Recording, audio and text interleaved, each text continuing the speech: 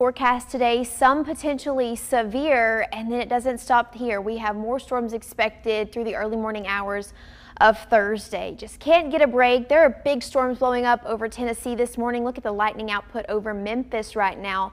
Heavy thunderstorms. They're not moving our direction, but they are drifting some cloud cover to the south. You can see some cloud cover over Birmingham, even up toward the northern portion of the state, and our temperatures are suffering as a result. WBTM 13 Live Doppler is clear. Clouds, but no rain.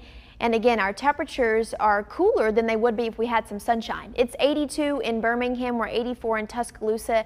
Now down toward Greene County, getting close to the 90s at 88, 86 in Clanton this morning, and then even up toward the northern portion of the state. Still a little cool in the upper 70s to low 80s. More storms today. They developed this afternoon, and the greatest potential for the most severe storms is up toward the northern tier of the state. We have a lot of instability in the atmosphere. I will say it is less than we saw Monday, but still more than sufficient heat and moisture at the surface for some strong storms. What we do have a lot of today is wind energy. When we look at all the levels of the atmosphere, a lot of wind energy in this direction, and this is where we're expecting some very intense storms, strong wind gusts, even the potential for some tornadoes in this area right here. As the storms drift to the south here in central Alabama, I think we'll see more of a damaging wind threat, straight line winds. We don't really see the storm spinning as much, but even some hail of potential with these storms today. That is why it is an alert day. Again, strongest storms north of I-20 affecting places like Coleman County up towards Decatur, Florence, the northern west portion of the state. But here in Birmingham and central Alabama, we can't let our guard down. Still some strong storms, just not the greatest threat of severe weather. So today's impacts: damaging wind gusts, potential for some hail. Flash flooding will be an issue farther north where they get the heavy downpours consistently like we've seen over this week.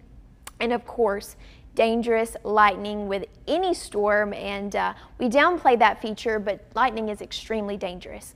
Ahead of any storms, it is hot and humid, especially to the south and west. Heat advisory in store today for places like Tuscaloosa, Pickens, Greene, Bibb, Chilton counties. This is where the heat index is closer to 105, and it's already 89 in Greene County, so they may likely get warmer in the mid-90s before any storms this afternoon, and they will be the later part of the storms. Here in Birmingham, close to the low to mid-90s, then up toward Coleman.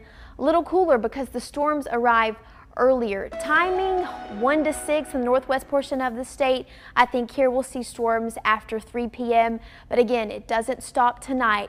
More impact weather into Thursday, and even some scattered storms expected into the weekend. You're watching WBTM 13 News.